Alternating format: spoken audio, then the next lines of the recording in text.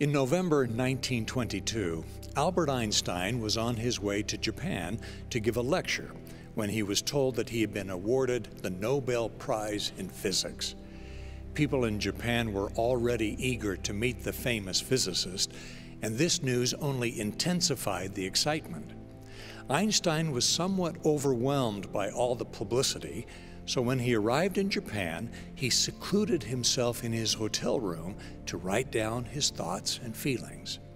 Just then, a messenger arrived with a delivery. Einstein wanted to give him a tip, but he either didn't have small change or the messenger would not accept money. So Einstein instead scribbled out 2 short notes and handed them to the messenger.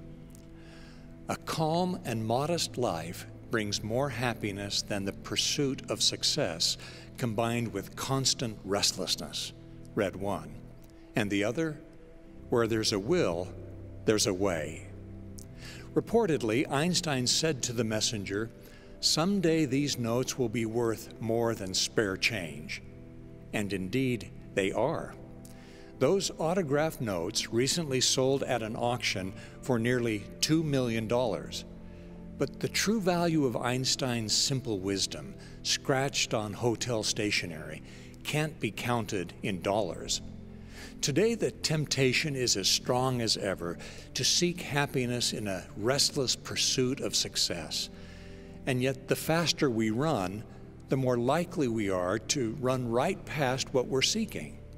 We need time to reflect and ponder, to slow down and think, to enjoy the people around us, moments of calmness, of contentment, of peace, to make sure we are on the right track. It's not always easy to find such moments, but as Einstein wrote on that other priceless piece of paper, where there's a will, there's a way. It might take great strength of will, but we can slow down and be purposeful about how we're spending our time. It's never too late to change course, refocus our priorities, and be more thoughtful about the purpose of our lives. Yes, those bits of wisdom are worth much more than spare change. The great genius was onto something profound and powerful.